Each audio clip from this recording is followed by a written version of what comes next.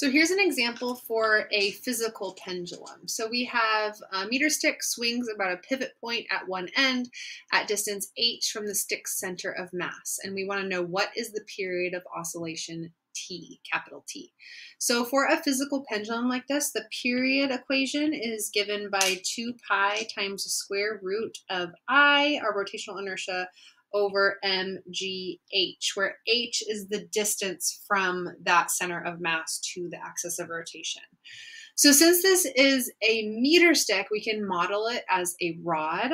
And so the rotational inertia of a rod rotated about one end is 1/3 ml squared.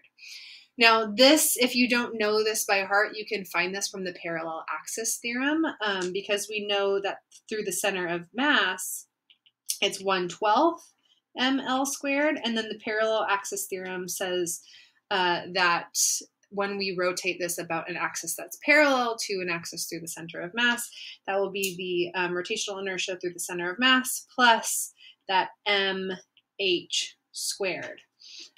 So all you have to do here is plug in 1/12 ml squared for this right here, and then you get that h will be 1/2 L, because this is the distance from the center of mass to that new axis of rotation if we're rotating it about the end, and then you get a common denominator, add them together, you end up getting 1/3 ml squared, okay?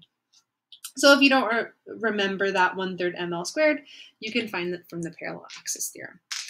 So we're going to plug that in for our rotational inertia I, and then L in this case is just the length of the meter stick, which is just 1 meter.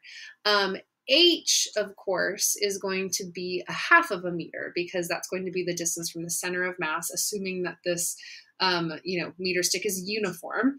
Then our h will be the distance from the center of mass to the end, which is just going to be 1/2 a meter. So we're going to plug that stuff in. We get period is equal to 2 pi times the square root of rotational inertia, which is 1/3 ml squared, over mgh, which is 1/2 of L.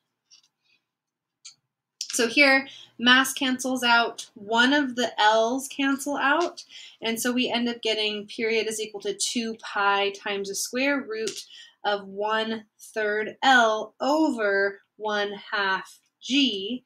And then, of course, since we have those two fractions, we can flip them and multiply.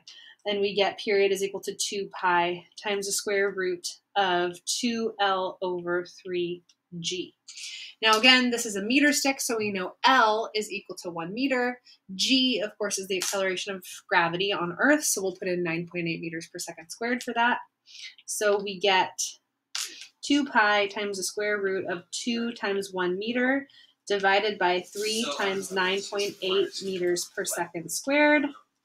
And so we get period is equal to 2 divided by 3 times 9.8. Then I take the square root of that number, multiply by 2 by pi, and we get about 1.64 seconds for our period of the pendulum.